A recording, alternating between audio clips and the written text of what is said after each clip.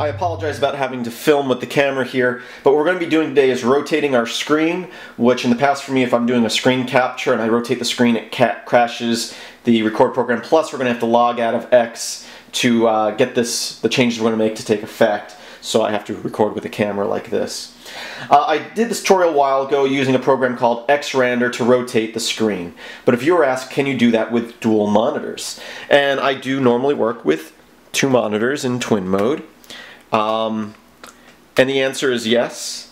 And you should be able to just use the command like I did in the first tutorial, which is Xrandr-O left. And the left is saying to take the left side of this monitor here and make that the top. So wherever you're putting in here is going to be the top of the screen. But as you can see, if I hit enter, I get some errors.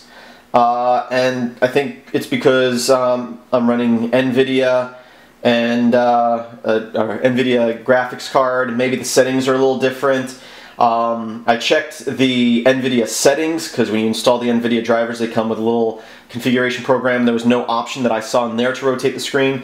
So then I'm like, okay, it'd be nice to do it in a script from the command line like this, but maybe the viewer that the question I'm answering for doesn't care if it's in the script. He just wants to be able to rotate the screen. Well, in both Linux Mint and Ubuntu, by default, and probably other distributions as well, there's a program called Monitors. So if you just search your applications, or in Linux Mint, go to your control panel, and you'll find an icon that says Monitors. You'll get this nice little GUI application that you can change your resolution and refresh rate. And right here, there's a rotation option. If I click on that, you can see the only thing in the drop-down menu is normal. So how do I rotate the screen? So after that, I did a quick Google search for Linux rotate screen NVIDIA, or something like that. And the first page that came up gave me my answer. I'm going to have to edit a config file, which I know can be scary for some newcomers to Linux, but as long as you back up your config file, you can always go back. So if you screw it up, you just copy back over the last file. So let me close out this application here. And the file that we're going to be editing is, well, first let's back it up. I'm going to do CP to copy. I'm going to do etc capital X11 / Xorg. Let me make sure that's still on the camera there. Yeah. .config. I'm going to copy that to my home directory. Okay, so that's in my home directory if I ever need it again. Then I'm just going to do sudo vim, because you need to be root or sudo to edit this file, since it's a system file. And now a lot of people might be saying, oh, they don't use Xorg config anymore. Well, a lot of operating systems or distributions like Linux Mint and Ubuntu, I believe, have gotten rid of using Xorg config. They use something else. But if you create an Xorg config file, it overrides the other settings and it defaults back to it. And if you're using the NVIDIA graphics card like I am, it generates this file for you. So if you're running NVIDIA, at least with the proprietary drivers, I'm not sure about the open source drivers, I tried them once and didn't have a whole lot of luck, you should have this file. So we're going to edit it, and what we're going to do is we're going to scroll down until we find this section. You should see the words NVIDIA Corporation in the middle under the vendor name, and we're just going to add in one line. So I'm using Vim as my text editor, but use whatever text editor you like, and I'm going to say option, and then inside quotations, capital R, rand, capital RR, rotation, whoops. And then inside quotations over here, we're going to write true. So basically what we're saying is allow, because I guess the default is false. We're not allowed to rotate it with Xrandr or Randr. And we're setting it to true now. Only thing is, once we save that, we have to restart Xorg. Now, on most distributions, if you Control-Alt backspace, it'll refresh, it will log out of Xorg and log back in for you. For some reason, they disabled that on Ubuntu. You can re-enable it. But if you just go and log out and log back in, which I just did on the other screen, the other monitor, I mean, everything looks good to look at. You know, I still have my sliding, so I still have my 3D acceleration and compiz running. But now I can open up my terminal.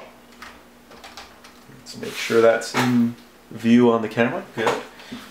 One more. And if I do the Xrandr-O left, you can see it rotated the screen to the left. The top is now over there, bottom's over there, and it's done it on both monitors. Don't know how well you can tell that. You can see Batman's head's pointing that way, and the words are pointing that way. And to get back to normal, we just type the command again, but change from left to normal, and it rotates it back. Now, also with the little change in the Xorg config file we created, we can also still use that monitor program. So I'm going to search for monitor here and open up that application again. And now if I click on the rotation, you can see I have left, right, upside down, and normal. So I can choose left, click apply, click apply. Okay, let's try right, click apply. Okay, I promised that it worked before I started recording the tutorial. Close that. Let's try, maybe it's because I did it from the command line first. Still works from the command line, which was the original intent of the tutorial anyway.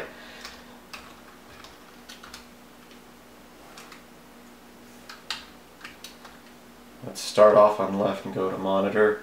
Oh, it's weird using the mouse when the screen is sideways. Monitors.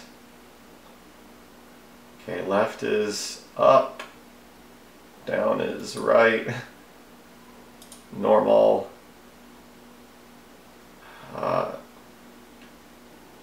It's really awkward working with the screen on its side like this. Okay, apply. Well, I don't know why it's not working in the GUI interface. I promised that it was before. Like I said, maybe it's because I did it from command line first. Maybe, well, let's try this. I'll say normal. I'll log out.